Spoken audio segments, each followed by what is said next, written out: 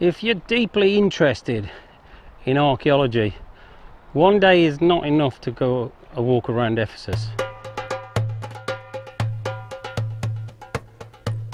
We can only wonder what this beautiful city must have looked like, with its enormous theatre, marble pillars and ornate carvings.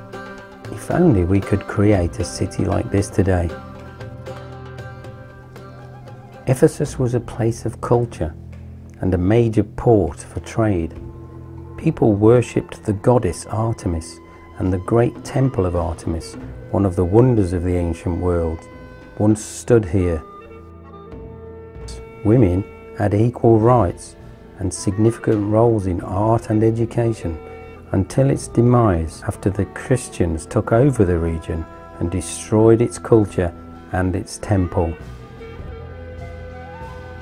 A small part of the temple is now in the British Museum.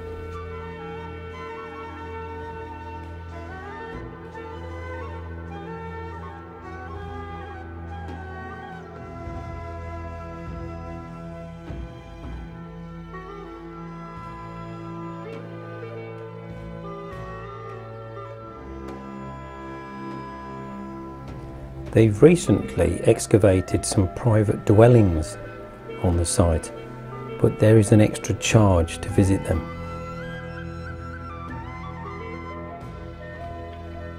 It takes you a few hours to walk around the site, and we come later in the day this time, so early morning or late in the day is a good choice, I think.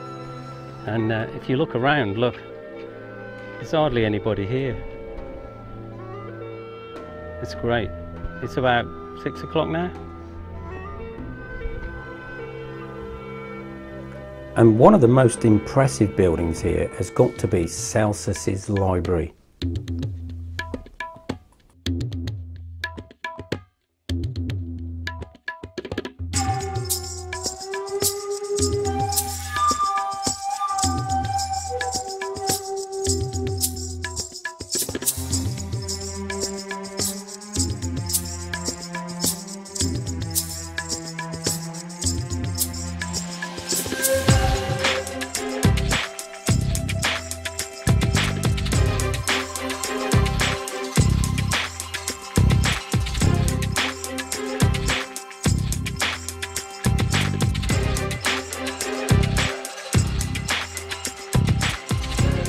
So, this has got to be one of the most amazing sites in the whole of Turkey.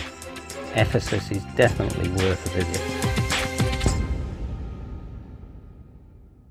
I'm touring around Turkey doing all sorts of filming, and I'll be doing lots of videos of different resorts as well.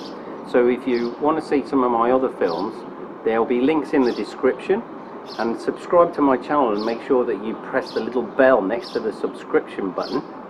And I've also got a link in the description if you want to learn some tourist Turkish, some Turkish for your holiday.